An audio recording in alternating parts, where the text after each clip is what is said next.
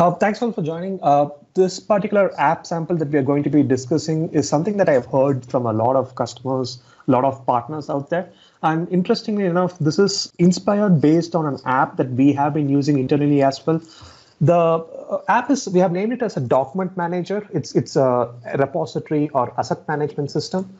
The business problem or the business case that we are working with is basically we have multiple teams working together, collaborating together, and each of us create decks, we create different files, assets that are useful across everyone, but we create in silos and we have our own locations where we used to store it, and we collaborated and brought it all together into a SharePoint library. Still, there is a need for an effective way for us to search those assets from within teams itself or within a place where we are working and having conversations. So there needs to be a way where we can effectively search and find these assets that are uploaded in this SharePoint document library. That's one business problem that we wanted to solve. The second one is it's good that if I can search and find an asset that I'm looking for, say I'm preparing for a customer meeting regarding adaptive cards. I wanted to have an adaptive cards pitch deck, and I'm able to search it and find it, and I'm able to consume it myself. That's awesome. Now, next day, a colleague of mine wants help on the same topic. How do I easily share something that I have already known, a very good asset that I already know, and I want to share it, share the goodness with the rest of the folks on my team, right? We want to have like an easy way to do that as well. That's the second business problem or the second use case that we wanted to solve for. Now, the third one is more on the contributing back to the asset library. So far, we have been talking about this one huge repository of SharePoint document library where we have all the assets where we have all been consuming the good resources for. Now, how do we contribute assets back to the library without leaving the context of where we are working? How do you make that particular process easier? Because that's definitely a friction point for users, right? People create really good assets and they would want to contribute back to the community, but the friction point of making it easier for them will definitely increase the rate of contribution back to the asset library. So that's something that we really wanted to solve. And that's another business case that we have solved using this sample app. The last part, while it is good for the entire community to contribute back to the asset repository that we have, there needs to be some checks and balances, some owner, a repository authority who would be able to go through these assets, do a quality check, review the assets to make sure it adheres to certain standards. A governance part comes into play. So how do you make sure this governance is made easy is the last use case that we wanted to solve for. So these are the four principles around which this document management app is centered around. And let's see how this app solves these business problems, right?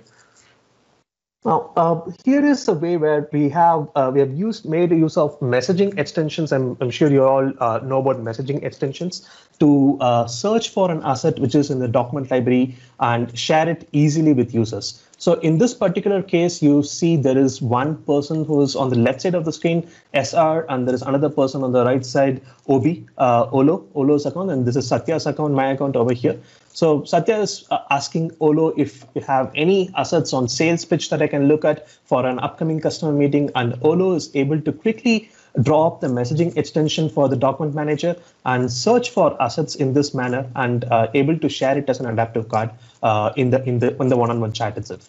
And by nature of messaging extension, this would work in group chat, this will work in channel, it would work in any place wherever it is invoked. So by just bringing up a messaging extension, you have a way to query a backend SharePoint document library. Imagine this happening without this app, right? Olo would probably go to a SharePoint document library, fish through those assets, copy a link of the document, and then paste it back over here. All of that is slightly made easier in this particular process. The next part, like I mentioned, is probably like the contributing back to the asset library or contributing back to the repository. That's what you see over here. And what you have here is, again, a different user, Sathya, on the left side and Olo on the right side. Sathya has found, basically, like I found a particular asset really useful. I have created that, and I would really like to share it back to the repository. Again, from the same messaging extension, right, you have an action command where you'll be able to bring up a task module and have a set of like preliminary fields that you want to fill in and upload an asset, basically like upload a file that you want to share from within this task module. And for the purpose of this sample, this is a very simple task module that asks just for the name and a very short description. But you can make it even more, elaborate, have more information, metadata that you can get around this particular document, and that can be used for routing it to the right person, right? So after submitting, what happens, as you can see, is after routing, what happens is, let me see, yeah. As you can see, once this document is submitted, you have an adaptive card that gets posted. On the right side, since this is a person who is approving the asset, right? Olo Brockhaus is someone who is an approver of this particular SharePoint document library. This is the governance piece that we talked about. This particular person would be able to see approve and reject buttons, basically has additional controls, user-specific views on an adaptive card. Whereas for the person who submitted the document, the same adaptive card just shows the view asset option. So in this way, you make use of a single channel, and this view is different based on the role or the user who is seeing the adaptive card. And this automatically happens. As soon as the card is posted, it refreshes, understands who is viewing that particular card, and changes based on the user who is viewing that particular card, and allows extra or special actions for that particular user. This is the user-specific views that was recently released by Adaptive Cards team and was covered in Build, and I think it was covered in the previous community calls as well. So I wouldn't go more in depth on that, but this is something that we have implemented in this sample app. That's up to you for taking up and using it in your own apps with customers. Now, in the previous task module that you had seen, you could actually fetch more detail around the metadata of a document and route it to different owners depending on the type of document. If it's around, say, a retail industry, it should go to one particular owner. If it's in a professional services industry, it should go to another particular owner. In this way, you could have this simple sample app extended and made more specific to particular business requirements and build on top of this. Now, the same way as the adaptive card has been submitted on both sides, the approval would also work in a very similar manner, where this particular person, the approver who has the approval rights, would be able to approve or reject the asset. Definitely, they would want to view the asset and go through the document before approving, so that can also be done directly from within Teams. And once this document is approved, if you can see, the card will update, it will automatically refresh on both sides. So you can see the card is showing approved on the Olo side and for the person who has submitted as well. And since this is being submitted in a channel where other users might also be present, all of the users will also be able to see that this particular card has been approved, and they would be able to consume the particular asset, and they would be able to share it across with their colleagues if they found it useful. So this is a simple workflow of having a really good asset that's been submitted back to the document library and having a governance angle also included into it. In terms of implementation, I would request Arun to walk through how we linked the messaging extension to the SharePoint document library. Conceptually, this makes use of a staging folder in the SharePoint library where an intermediary space is allocated for the documents which are under review, and then once approved, it goes through the final destination in the library, from which it can be queried and shared across. Arun? Yeah, before going to that such commands or a message extension, I just want to highlight why we implemented that approve concept while uploading the files. So in our previous example or in a previous sample for a B2C bot, we have not implemented that approve file concept. So someone in the community asked what is the security reason? How can they upload it? That's why using adaptive card, we implemented this approve concept. So before uploading into my main folder, we created one staging folder in that. So whatever the staging folder available, that is all pending for approval. So once approver will approve it, then it will go to the main folder. So I just want to highlight that because in my last sample in a B2C bot, we have not implemented that functionality. Now coming back to the such commands or such docs using a message extension. As Sathya said, we have two folders. One is a staging folder and another one is a approved folder.